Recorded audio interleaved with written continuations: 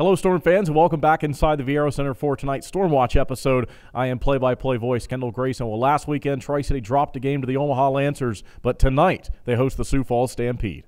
We just didn't show up on time, and I credit the Omaha Lancers for having a really good start. You know, and you fall behind 3-1, you're chasing the game a little bit, and you run into a hot goaltender. And again, credit Omaha, they played a good game, but you know, I thought second and third period we found our game. I thought we had the better of the chances, we had the better of the possession and shots and in every metric you want, except we didn't put pucks in the net. So obviously we got back to work this week.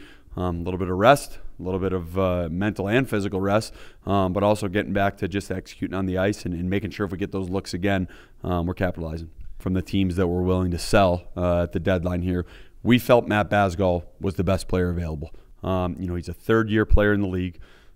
Runs the power play, first guy over the boards in the penalty kill. He's a guy that we drafted here years ago. We felt like we were willing to give something up to try and win right now. And we felt that this group's earned that. We haven't done much of anything at all this season because we believe in this group. Having said that, we felt if the right guy came available, that was a character guy that we felt could add to us on the ice, but also in our locker room, as we feel Matt does, we felt it was right to pull the trigger and do that for this team. It's going to be a team that's desperate, you know, and we've got to get used to playing for teams that are playing for their lives. And I know how we would be if we were fighting for a playoff spot right now, and we've got to find that same type of edge. You know, I'm sure they're going to be ready to go every time the puck drops. You look at their games last weekend, you know, they played really well both nights. They're certainly a team that's well coached.